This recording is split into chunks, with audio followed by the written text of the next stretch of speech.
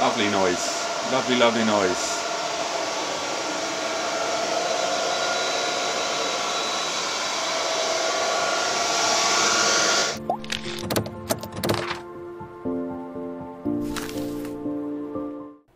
Hello and welcome back to my continued testing of the brand new Synology SNV series of NVMe SSDs. We're utilising the brand new E10M20 combination 10GB and SSD cache card, and we're going to kick off today's video as part one of a series of videos where we're going to see the benefits of SSD cache. We've got the card installed inside an SNV3400, as you can see on screen, but I should probably mention something straight off the bat. I am running today's video afterwards. I've already recorded all of the tests for today's videos and I'm supplying voiceover a day or so later. I should probably take a moment to explain, but before we go anywhere, let's look at what we're utilising today. We've got two RAID 5 configurations on this system, both of which using UltraStar 10TB drives in a RAID 5 environment, one of each. Both are done with exactly the same amount of data. A slight discrepancy there with regards to the total storage because of the SSDs inside. We've let the SSD cache run for a while so it could build some caching. And we've got one RAID 5 with no SSD caching and another RAID 5 with SSD caching enabled. So what that will allow us to do is run identical tests on each volume inside this system, and one volume is going to have the benefits of cache and the other one isn't. And ultimately over the top, we should see when we run all of our tests that are going to be covering today, AJA and BlackMagic over 10GB externally, and later videos are going to be covering from Atto Benchmark to Windows Upload Download to Passmark. But today, let's get started with our test. I'm going to talk you through the entire arrangement here at the beginning. In future videos, it's going to be quite short. But as you can see, there are our storage pools, which have got the different areas of one with cache, one without. And what you may notice during today's video is sometimes some of the things I say may be slightly out of sync by a few seconds with what you see on screen there. And that is because these have been running. This has been recorded a couple of days ago. I should probably let Rob explain to you now why that is.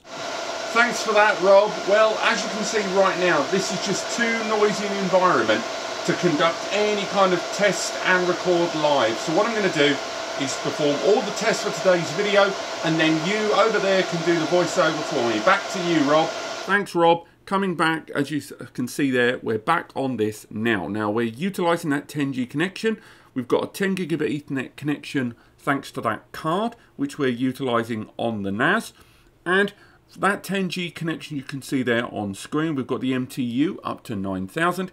And if we go to the network connections on my local PC, I'm using a Thunderbolt to 10G connector.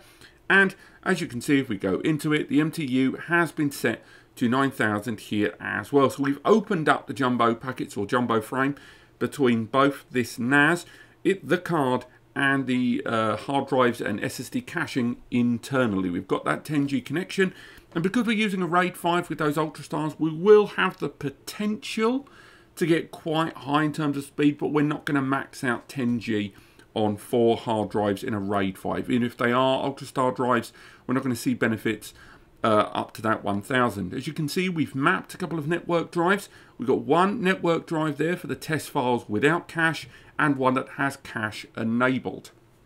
Later in this video, I am going to split screen this so we can see either side of the screen that's going to show us this testing happening on either of these drives. Although they have been recorded about an hour or two apart, it's the same system, same hard drives, same memory, and I'm just going to go through all of these steps right now, and then we'll split screen it and go through what both of them are going to do.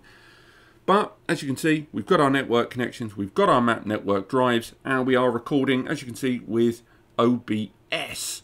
So without further ado, let's get the first test started.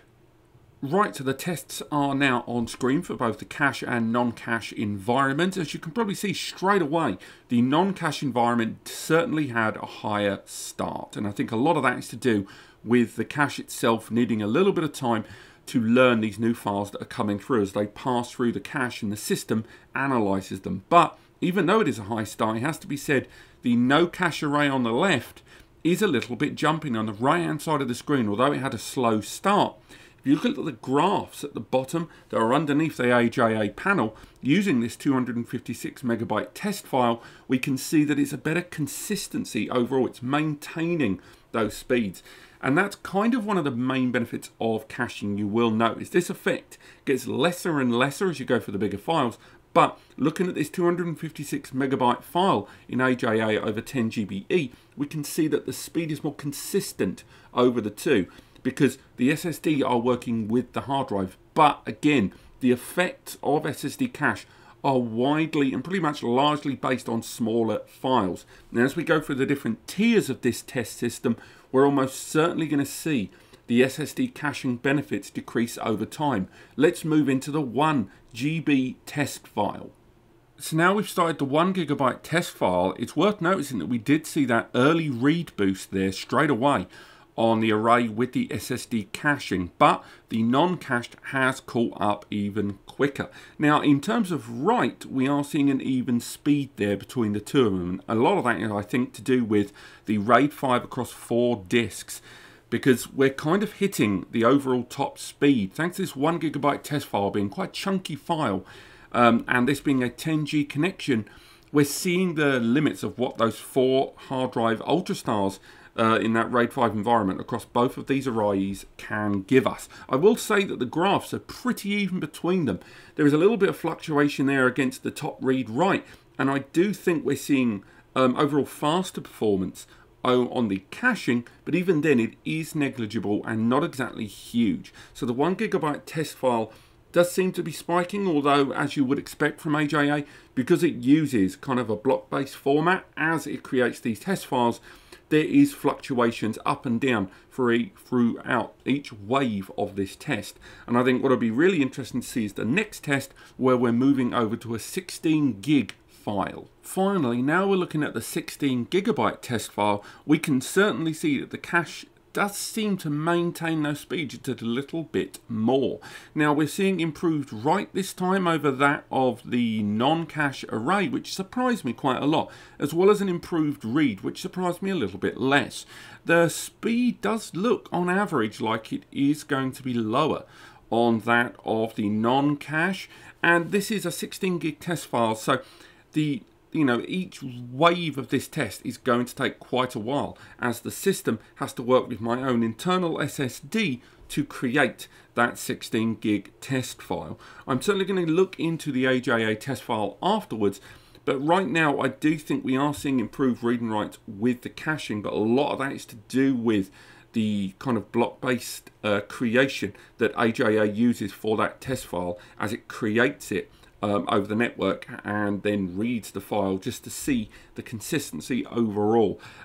Certainly we did see a more consistent graph there at the bottom across all 3 tests with regards to the cache, and I think a lot of that is just because of the extra buffering that cache does present. Although it's worth mentioning that this isn't really where you would see the overall performance of caching overall. And if it wasn't for the fact that AJA uses a more modular and, dare I say, granular attitude of file creation in the back end, we might not see results as good, or as huge disparity between these 2 tests here. But now what we're going to do is wrap things up with AJA and make our way over to BlackMagic. Now, BlackMagic is a different kind of test in a number of ways. It does test a lot of things, not just file weight. We are still using these map network drives, and we're going to be using a 1 GB test file.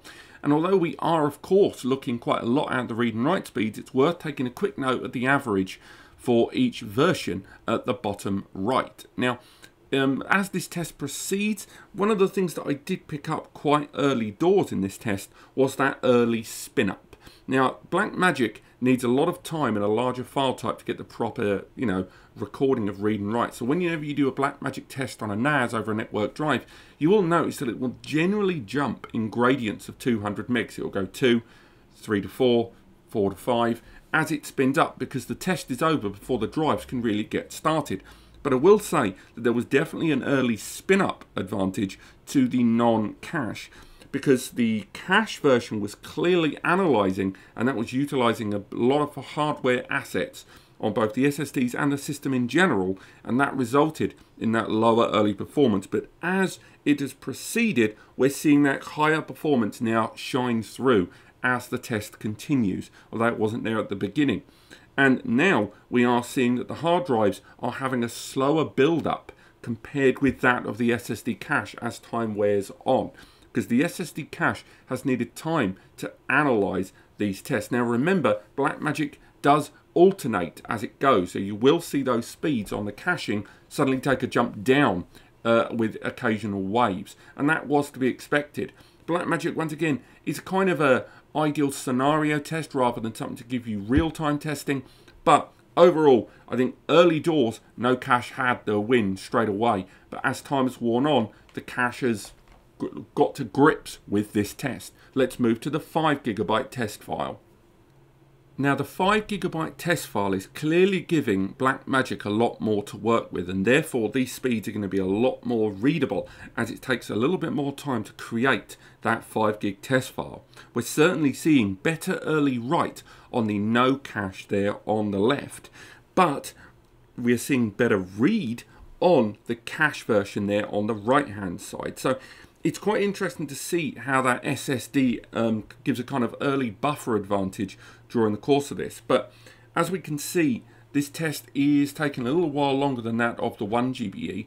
But as time wears on, we start to see better read and write start to present itself with the caching on the right hand side of the screen there. It's not huge, definitely a very small advantage, but it is a noticeable advantage. Once again, with the occasional dip as the cache has to deal with newer file codecs and new file types on the bottom right of the screen there. Overall, I do think a lot of the caching we've seen in today's tests has kind of shone through, but as you would expect from SSD caching, those advantages have largely been based on those of the smaller file types overall. And if you're going to be dealing with larger 4K files or things like Plex Media Server, or just dealing with larger files overall, you're not really going to see the inherent advantages of caching. But if there's lots of small files in between, I think this test does indicate that you will see those benefits.